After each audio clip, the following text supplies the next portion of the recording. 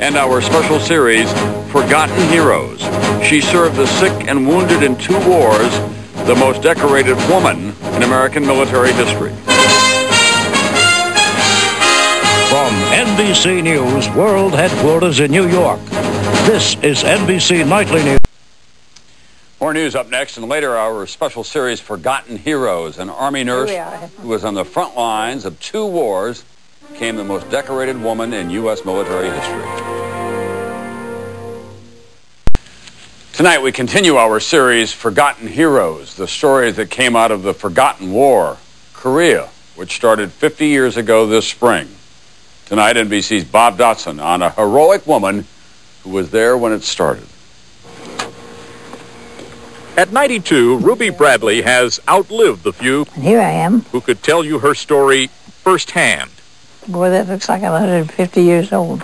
A half-century ago, she was a frontline Army nurse in Korea, the day 100,000 Chinese soldiers overran American troops and started closing in on her hospital tent.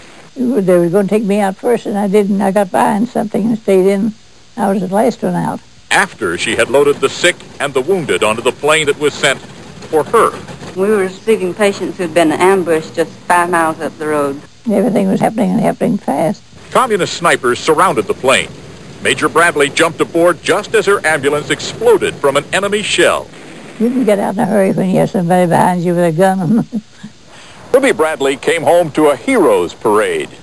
Neighbors in Spencer, West Virginia, wondering why she had volunteered to serve on the front lines, considering where she'd been before. 37 months in a Japanese prison camp during World War II, slowly starving so children could eat. I'd save part of my food for the children later in the day when they start crying and be hungry. Nurse Bradley shrank to 86 pounds.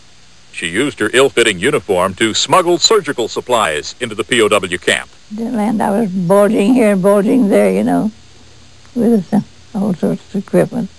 We smuggled in the instruments, and Ruby kept those at great risk to herself.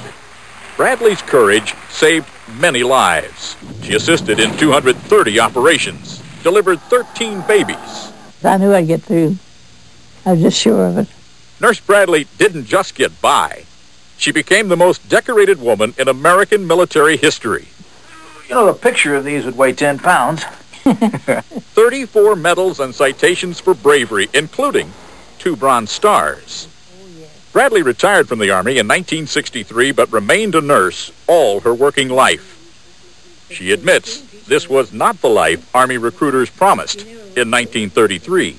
They said, now don't worry, you won't be in any war. Yours and 2 of them. But Ruby Bradley fought and fought fiercely for 6 years, not just in 1 war, but 2, determined to save lives while everyone around her was trying to take them. Bob Dotson, NBC News, Spencer, West Virginia. That's Nightly News for this Wednesday. I'm Tom Brokaw. I'll see you tomorrow night.